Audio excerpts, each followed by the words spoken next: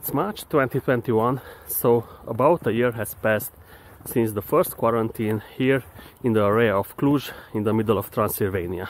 So I made this video, which is different from the other ones on the channel, perhaps more personal. It has two parts. The first one was filmed on this trail a year ago when there was no snow like now. I tried to give some advice about the difficult period to come, how to manage staying in your homes, and how not to go crazy during that. And I also took some guesses about how the pandemic will go.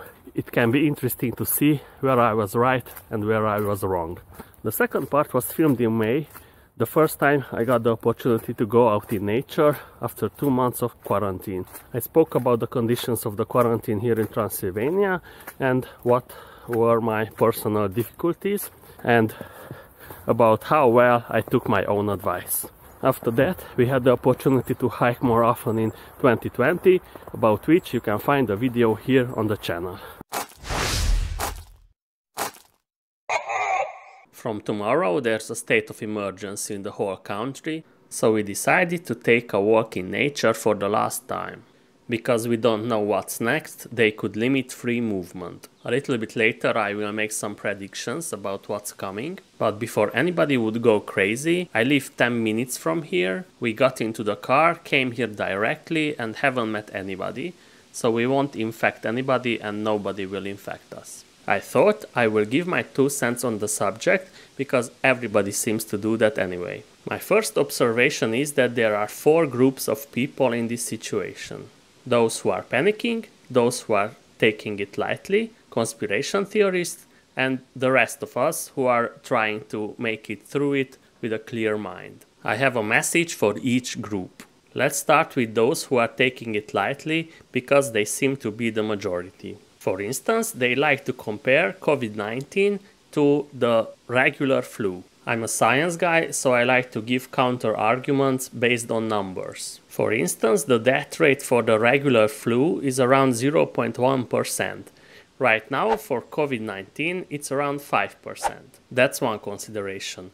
The second one is the percentage of people who need hospitalized care, because that's the main stake. That's what we should understand, that even if we are young and healthy, and we are not in imminent danger and could get just a bad flu,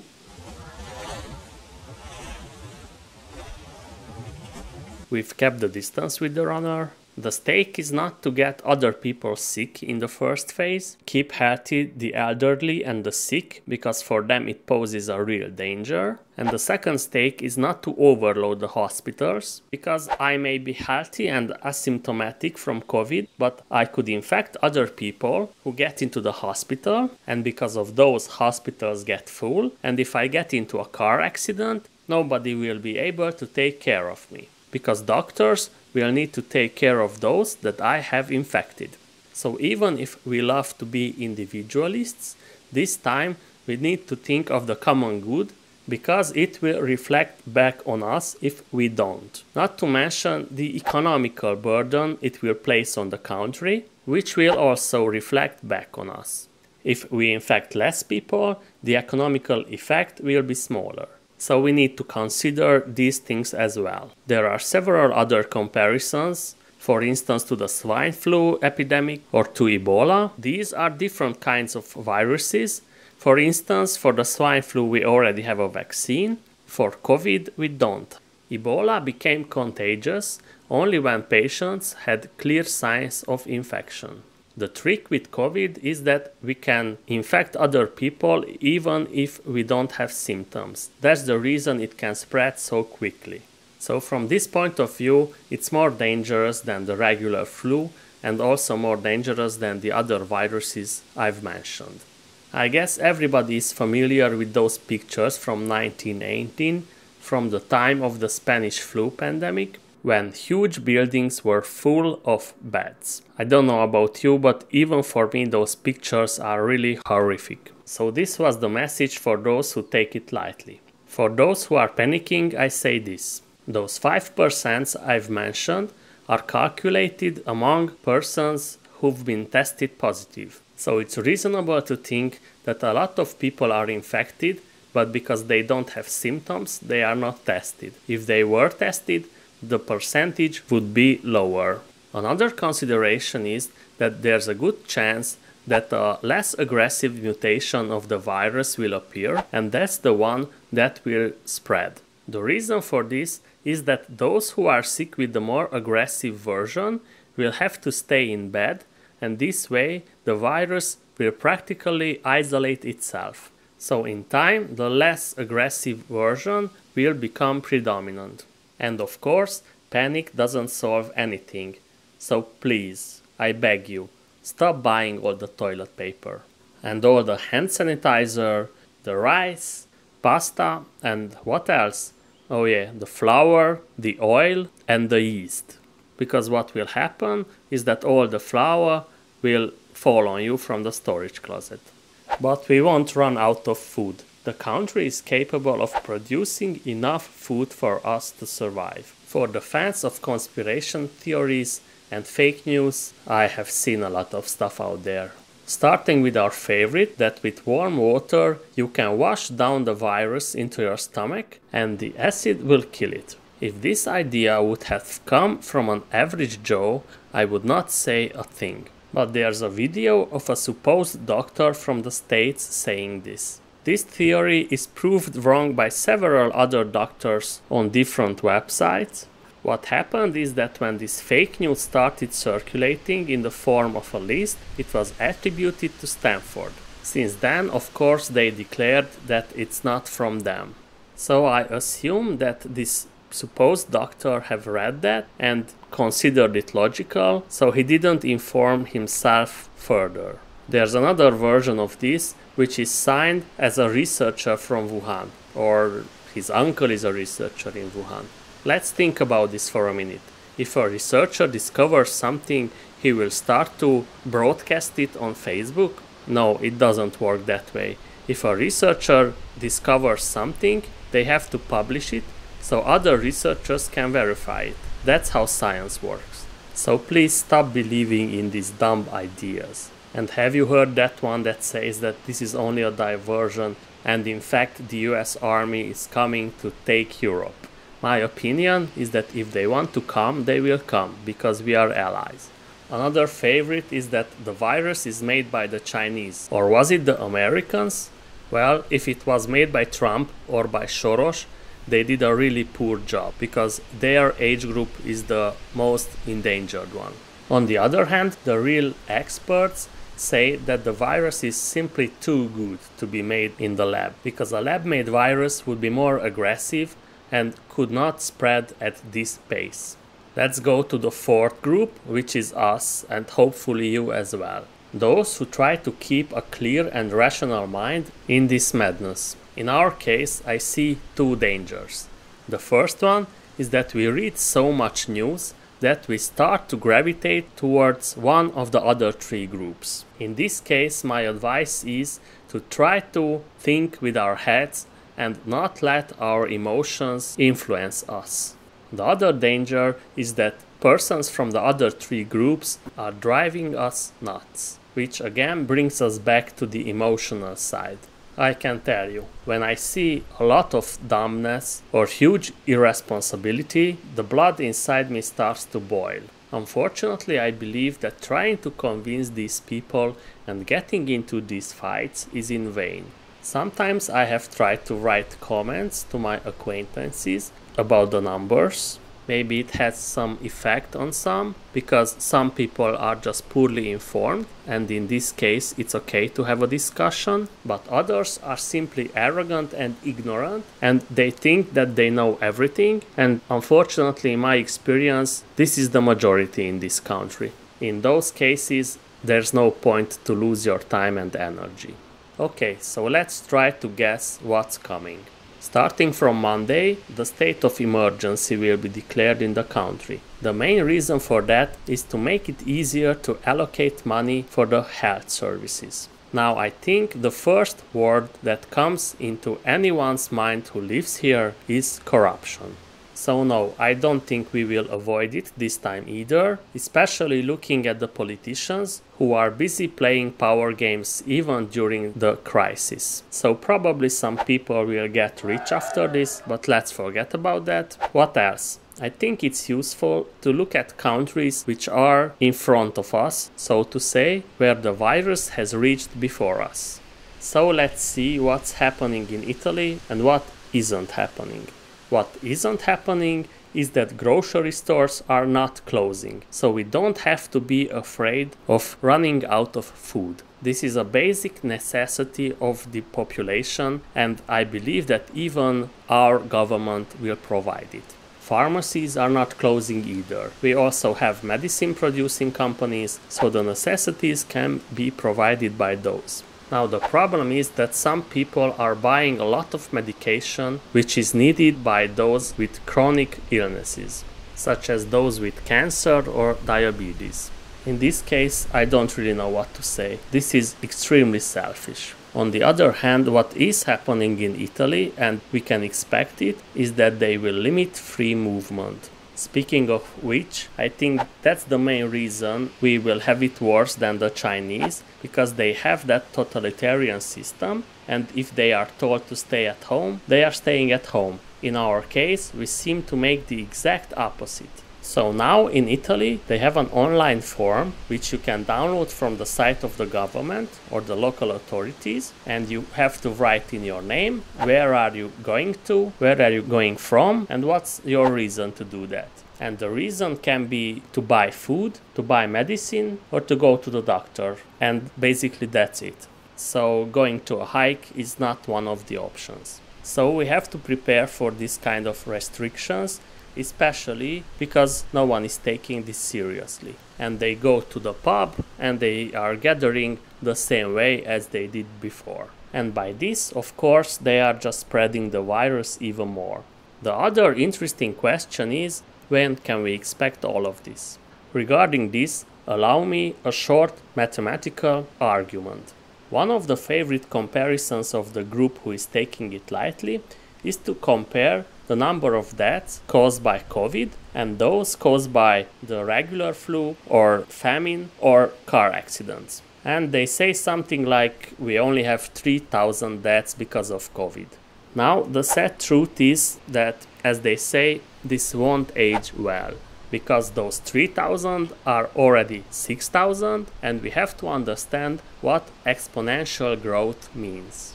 That's an exponential function, so something to the power of x, which means that the number doubles, not increases by some amount. For instance, if we say that today we have 6,000 deaths, and if the circumstances remain the same and we do no social distancing, then the number of cases is doubling in around 3 days. So if the number of cases is doubling and the mortality rate is fixed, then also the number of deaths will double. So if today we have 6,000, then in 3 days we will have 12,000. In 6 days we will have 24,000, in 9 days we will have 84,000, and in less than a month we will have a bigger number than any of those other numbers on these meme-like pictures. Normally, we were behind the Italians, taking into account the doubling rate by about 10 days, if I remember the statistics correctly. But our fellow compatriots gave us a helping hand with that. Several hundred thousands are coming back into the country. Now, out of those, how many are infected? Even if only just a few hundred, they practically shifted our curve forward. So, we will have the same curve, but much earlier.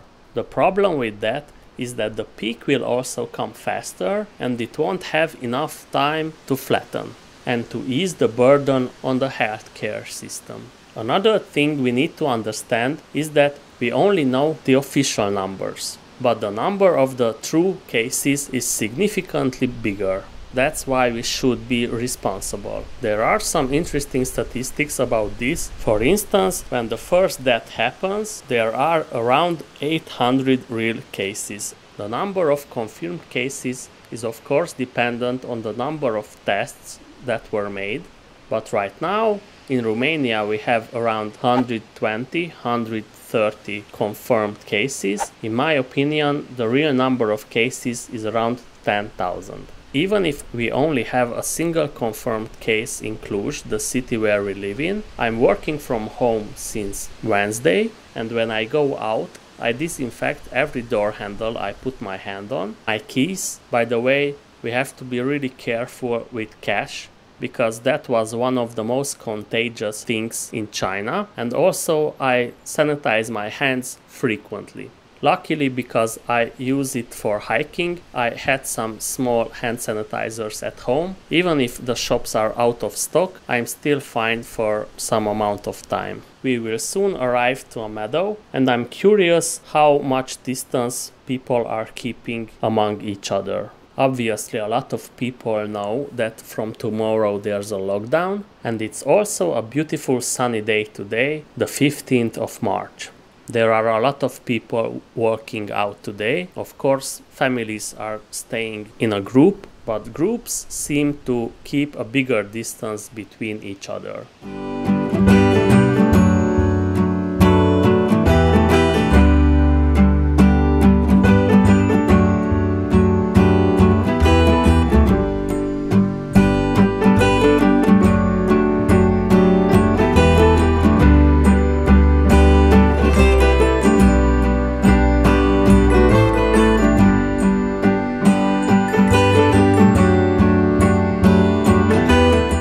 There are quite few people here actually. So let's see what we can do, taking into consideration what we expect to come.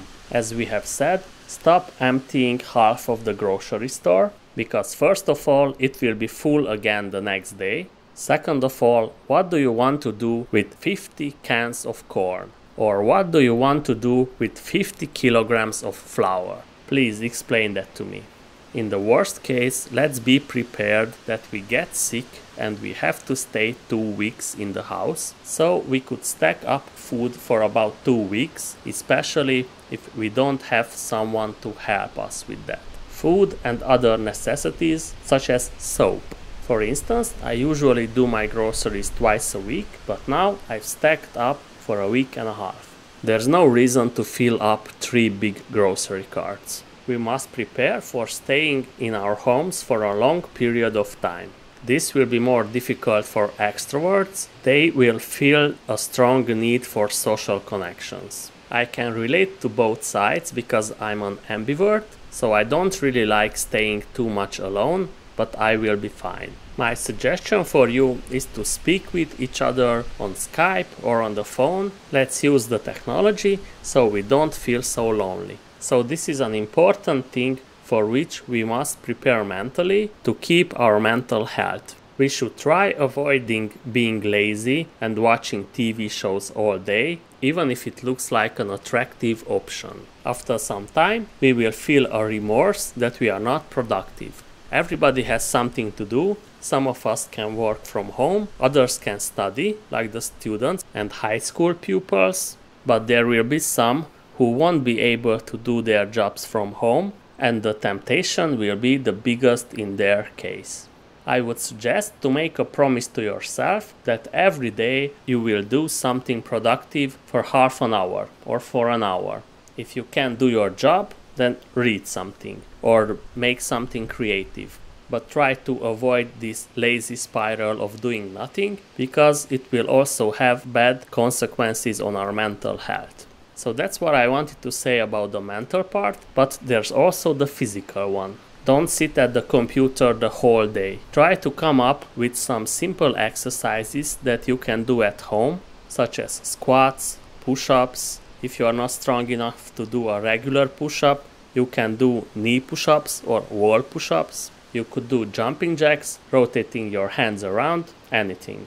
Especially us who like hiking, we need to stay in good condition so we can climb the mountains, and because probably we have a bigger need to get out into nature, it will be more difficult for us. That's why we came out today, but we have to hang on somehow for our sake and for the sake of others. So don't forget to move around, because too much sitting can also cause serious problems. I think that's all. Take care of yourself and stay healthy. Bye! It's the 18th of May and the government started relaxing the restrictions 3 days ago. I want to tell you about the measures that were in place in Transylvania and how we managed the isolation in the past 2 months. I will enumerate the 3 most difficult things for me in this period, and you will find out how many times I've met my girlfriend in the past 2 months. Yes, that's my corona hair.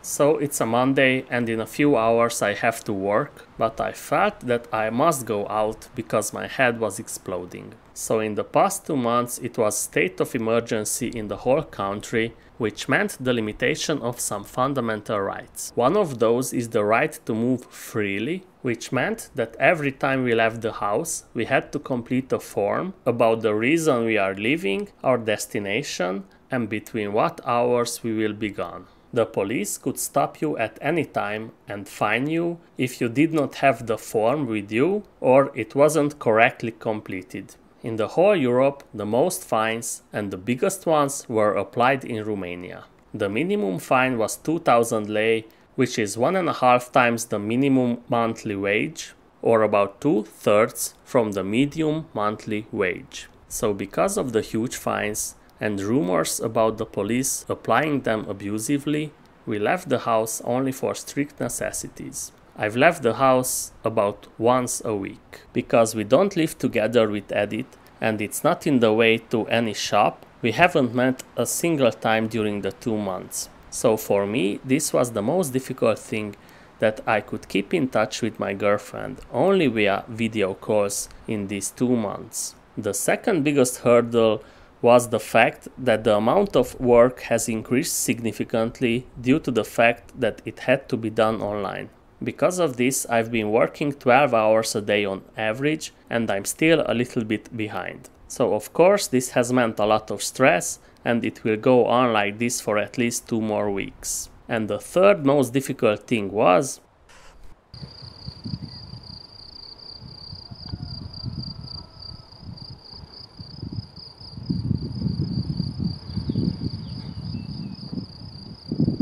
that I couldn't go out in nature. I couldn't do some intense workouts.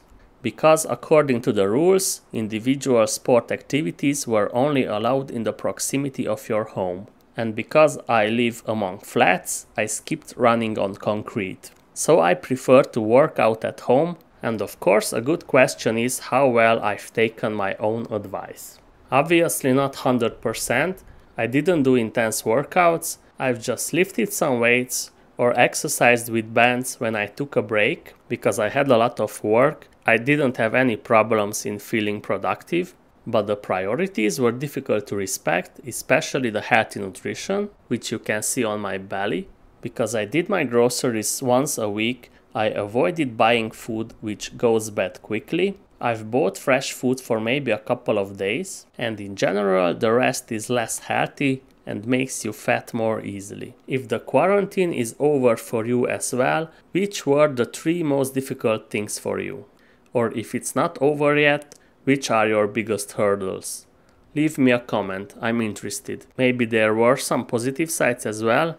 Which are those? For me, a positive side was that the city was more silent, pollution went down, the usual constant running disappeared, which I tend to avoid anyway in my everyday life, for instance by going out into the nature. I hope you liked this video. If so, give me a like and subscribe. I have plans for videos from Norway, Iceland, and of course Transylvania. I have unedited footage from Făgăraș Mountains, from Piatra Craiului, and of course from Madeira, from where we have returned just before the lockdown. Take care, even if the restrictions are less severe now, the pandemic is not over yet. See you later.